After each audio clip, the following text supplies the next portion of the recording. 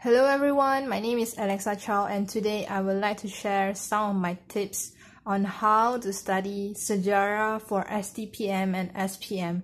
So basically, I'm not that type who really good in studies, and I also not that type who really good in Sejarah, but I have some tips that I use for myself to study, and hopefully it can help you guys in study Sejarah for STPM and also SPM. So let's get started. So here I got my Form 4 textbook. I don't have Form 5 textbook, but I just show this as a example. So first of all, I'm using only textbook to study. I never buy any reference book to study for SPM Sejarah. So basically what I did is I will do all these sticky notes. I will just put all these sticky notes, like for example,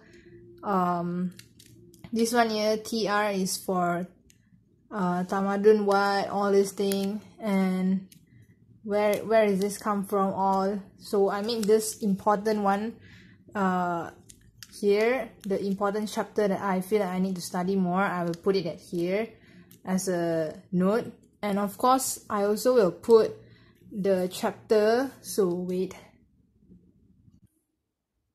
here I put all the chapter from chapter 1 to chapter 10, so it's easier for me to just flip through which chapter that I would like to read.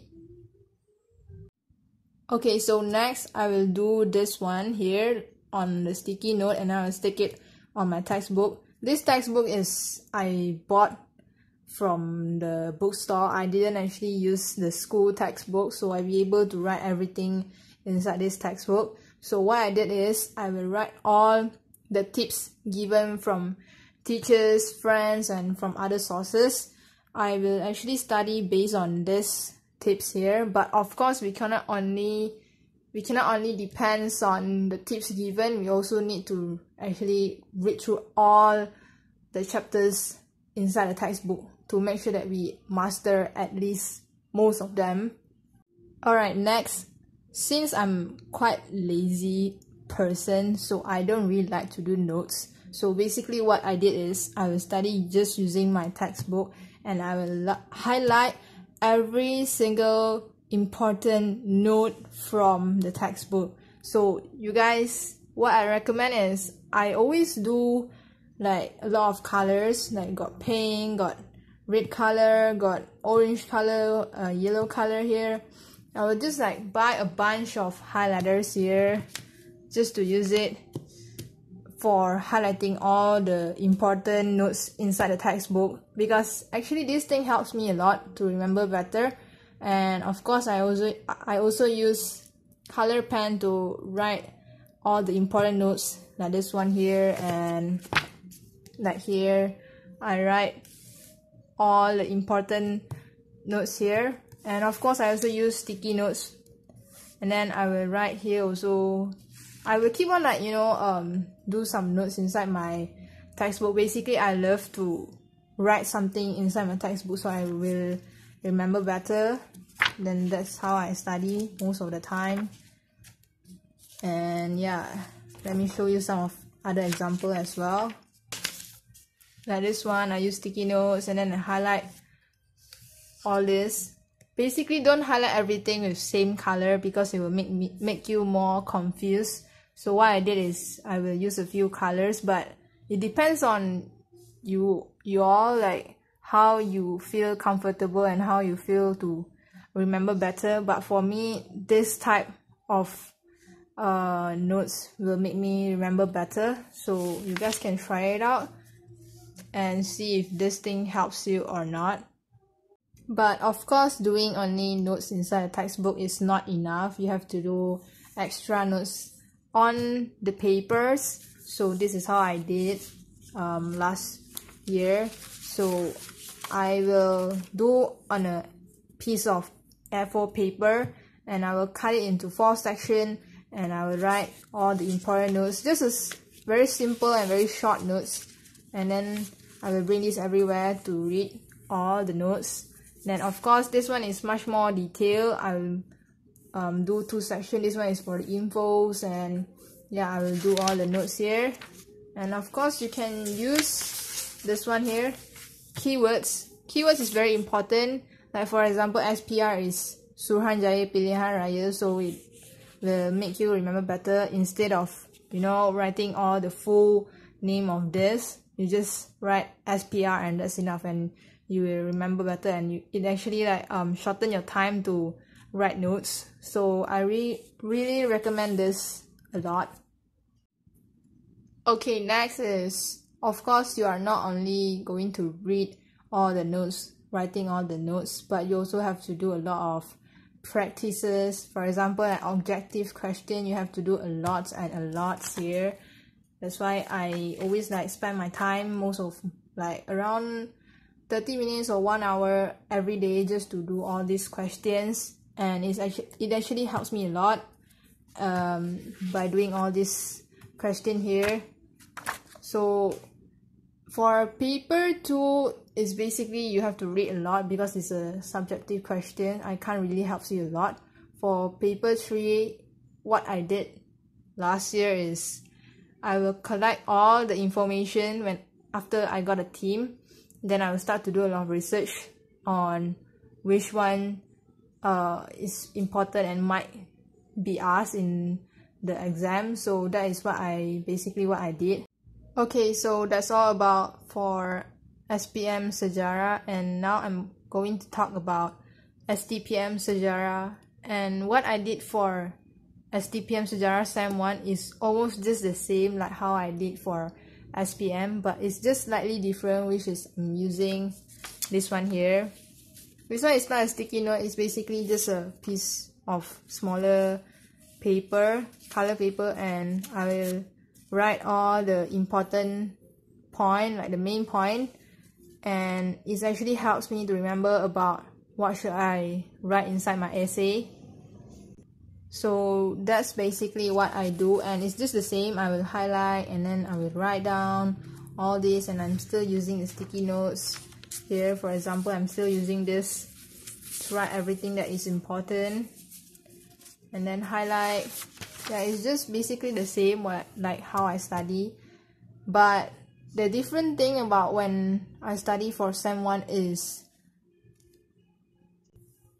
this one here. So basically what I do is I will analyze every single question that came out in the past few years and make an analysis. So I will do from first term to the fourth term and every chapter until chapter 20. So what I do is, for example, like Perang Dunia Pertama, Faktor and Kesan came out already, so I won't actually focus more on that particular chapter. Instead, I will read another chapter. So that's what I do. And for this one that I put cross here, basically it haven't came out and I need to focus more on this chapter. So of course my teacher also gave me some tips, but I don't usually follow the tips given because I feel like if I keep on follow the tips, it doesn't really help. So what I do is just read a lot and do a lot of practice. I will do a lot of essays, and of course, like I did just now, analyzing and do some research for which topic will come out. So basically, after I did the research, it does come out those question that I spot, but not 100%. Maybe around 40 to 50% came out for the real exam, and it's something really good for me, of course. Okay, the next one here, what I'm going to do is I will practice a lot on essays because STPM came out all is just essay. There's no objective or subjective question. So I will write one question here and I will practice on the question. So basically I will write down all, and then I will highlight the most important point, for example like bidang politik and so on. So next time when I do revision, I just have to focus on the points that I highlighted, and of course I will read through again, just scan through once again the note. That's basically what I do for Sejarah STPM Sem 1. And another thing, of course, I also still doing notes. Basically, what I do is just the same like how I did last year. I don't really like doing mind mapping, but I just do the normal how we usually do notes. And this time I'm using binder because my teacher asked us to use binder to make notes. So I'm using this binding system to make all the notes here. Nothing really different, it's just the same basically. So that's it about what I do for STPM Sem 1. So yeah.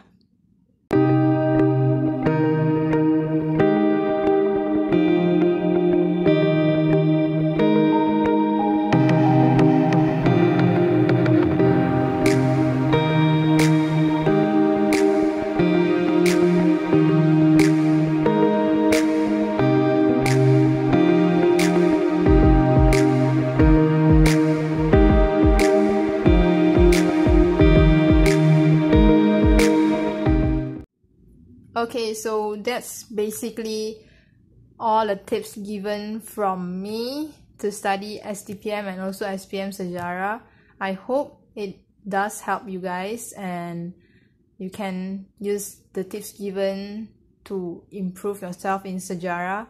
To be honest, I really love to study Sejarah because it's really fun. Even though sometimes it can be boring, but when there's a lot of information, new information, I really like to learn about it. And of course, I just feel like it's something that really interesting. So before I end my video, I would like to apologize if the way I talk is kind of like how to say, I'm having hard time talking because I have braces and it's really hard to pronounce some of the words. So I really apologize for that. And that's all from me. If you guys like this video, please give a thumbs up and don't forget to subscribe to my channel and also share this video to your friends. And that's all from me. Bye guys.